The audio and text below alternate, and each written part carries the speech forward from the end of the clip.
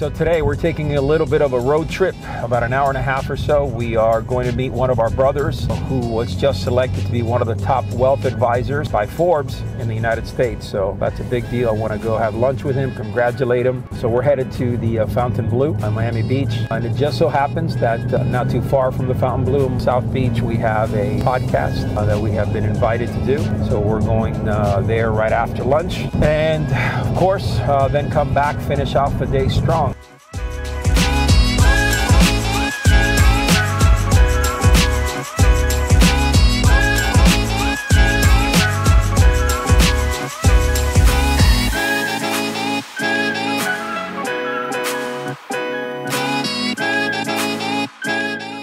Bottom line is this, guys, you have to go and seize the day. No one is going to do it for you. As a matter of fact, I urge you, I encourage you, I implore you to go out and take action, right? Get around great people, make it happen.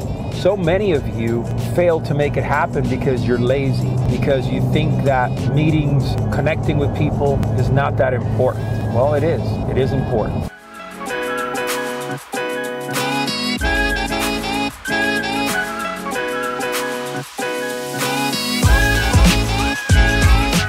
Hey guys, back to me.